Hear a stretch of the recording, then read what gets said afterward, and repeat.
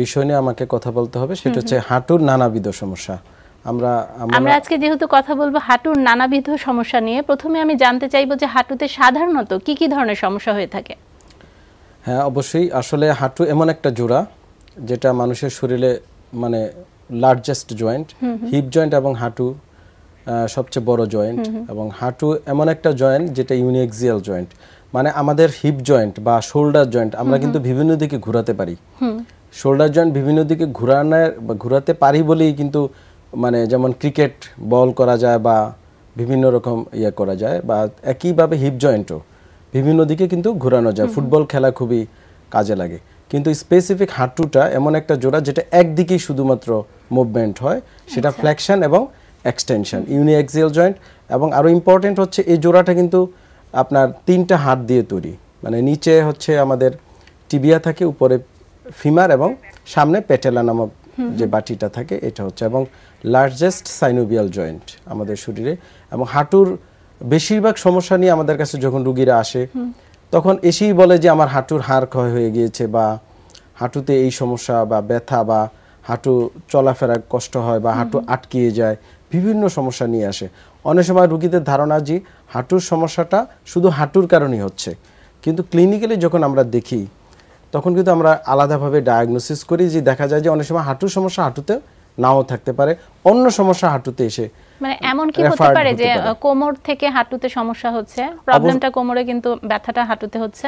হ্যাঁ, অবশ্যই। যেমন আমরা এর আগের যে প্রোগ্রামগুলোতে বলেছি যে পিএলআইডি, যেটা কোমরে যে সমস্যা, ডিস্কের যে সমস্যা, এই পিএলআইডি রোগীর কিন্তু অনেক সময় কোমরে ব্যথা নাও থাকতে পারে, ব্যথা হাঁটুতে কমপ্লেইন করতে পারে, বা কাপ মাসেলে পায়ের নিচের মাংসপেশিতে কমপ্লেইন করতে পারে, বা উরুর মাসেলসে কমপ্লেইন করতে পারে। তো দেখা যায় যে আসলে হাঁটুর সমস্যা ইটসেলফ হাঁটুর নিজস্ব সমস্যা হতে পারে, আবার অন্য জায়গার সমস্যা কিন্তু হাঁটুতে এসে হতে পারে। যেমন আপনার কিছু সমস্যা আছে গাউটি আর্থ্রাইটিস, যে গাউটি আর্থ্রাইটিসের যেমন পায়ের পাতায় সমস্যা হতে পারে, পায়ের ব্যথা হতে পারে, শরীরে সারা শরীরে ব্যথা হতে পারে, আবার পাশাপাশি শুধু হাঁটুতেও ব্যথা হতে পারে। তাহলে আমরা হাঁটু ব্যথার যদি কজ দেখি এবং ইটিওলজি দেখি, অনেক কারণ, তার ভিতরে আমরা কমন যে হাঁটুর সমস্যাগুলো পেয়ে থাকি সেটা হচ্ছে এইজিং প্রসেস জনিত অস্টিওআর্থ্রাইটিস, মানে বয়সের সাথে সাথে যে সমস্যাটা দেখা দেয়, এবং এই রোগীর সংখ্যাই সবচেয়ে বেশি, যেটা হচ্ছে অস্টিওআর্থ্রাইটিস। অস্টিওআর্থ্রাইটিসে হাঁটুর হাড় ক্ষয় রোগ। আমরা যদি একটু ছবি দেখি তাহলে আরো দর্শকদের জন্য সুবিধা হবে, আমার মনে হয় ওটার মাধ্যমে আমি আরো বুঝাতে পারবো। তো অস্টিওআর্থ্রাইটিসে যেটা হয় যে হাঁটুর হাড় ক্ষয় হয়ে যায়, প্রায় রোগীরা আমাদের কাছে এসে কমপ্লেইন করে যে তার হাড় ক্ষয় হয়ে গেছে, বা আমরা এক্সরে করলে বোঝা যায়, বা আমরা দেখি যে হাঁটুর অনেক সময় স্পেস কমে যায়, যে অনেক সময় গ্যাপ বেশি হয়ে যায়, আবার গ্যাপ কমে যেতে পারে। আমরা কি একটু ছবি দিতে পারি ইয়াতে? হ্যাঁ, এই ছবিটা দেখেন, এটা হচ্ছে একটা উৎকৃষ্ট ছবি। আমার মনে হয় প্রত্যেকটা রোগী যারা অস্টিওআর্থ্রাইটিসে ভুগছে, হাঁটুর সমস্যা, তাদের জন্য এই সমস্যাটা আমরা মানে অস্টিওআর্থ্রাইটিস, মানে অস্টিওআর্থ্রাইটিসটা কি, এটা যদি একটু আগে একটু আমাদেরকে ডিটেইলটা বলে নিতেন। অবশ্যই। অস্টিওআর্থ্রাইটিসটা হচ্ছে আমি যেটা বলছিলাম যে এইজিং প্রসেস জনিত, মানুষের বয়স বাড়ার সাথে সাথে হাঁটুর হাড় ক্ষয় জনিত সমস্যা। তো এই ছবিটাতে এটা দর্শকের জন্য খুবই সহজ হয়ে যাবে আরো বোঝাতে।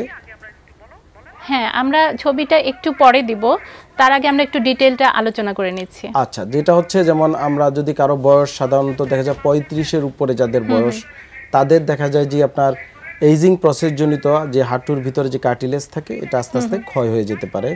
ক্ষয় হতে হতে অনেক সময় আন্ডারলাইং যে বোনস থাকে সেটা গ্রোথ হয়। আবার অনেক সময় রুগী আমার কাছে এসে বলে, বা ডাক্তারদের কাছে গিয়ে বলে যে আমার কিন্তু এক ডাক্তার বলেছে যে হাঁটুর হাড় ক্ষয় হয়ে গেছে, আরেক ডাক্তার বলছে হাঁটুতে হাড় বেড়ে গিয়েছে।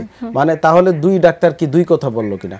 আসলে ডাক্তার ঠিকই বলেছে। প্রাইমারি স্টেজে অস্টিওআর্থ্রাইটিস যেটা হয়, হাড় ক্ষয় হয়ে যাবে বা কার্টিলেজ ইরোশন হবে, হাঁটু ফুলে যেতে পারে, আপনার ভিতরে হাঁটু গরম হয়ে যায় অনেক সময়, এবং রুগী যদি ধরে হাঁটু দেখা যায় যে তার কাছে অনেক ওয়ার্ম লাগছে, বা এক হাঁটুতে সমস্যা ভালো। আমরা এটাতে আসলে অনেক কিছু বলার আছে, আমাদের অনেক কিছু জানানোর আছে দর্শকদের। আমাদের সাথে একজন দর্শক অপেক্ষায় আছেন। হ্যালো, আসসালামু আলাইকুম। দর্শক কি আছেন আমাদের সাথে? জি, লাইনটা মনে হয় কেটে গেছে। দর্শক অনুগ্রহ করে আপনি আরেকবার একটু চেষ্টা করুন।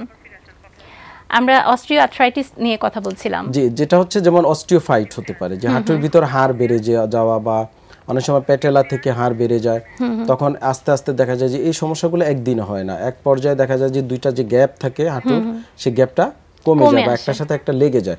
যখন লেগে যায় তখন কিন্তু রুগীর আর ব্যথা এক পর্যায়ে নাও থাকতে পারে, সে কিন্তু আর তখন আর স্বাভাবিকভাবে হাঁটু ভেঙে বসতে পারে না বা তার সিঁড়ি বাইতে পারে না, রুগীর ব্যক্তিগত লাইফে কিন্তু সমস্যা হয়ে যায়। সে কিন্তু অনেকে কিন্তু দেখা যায় যে নামাজ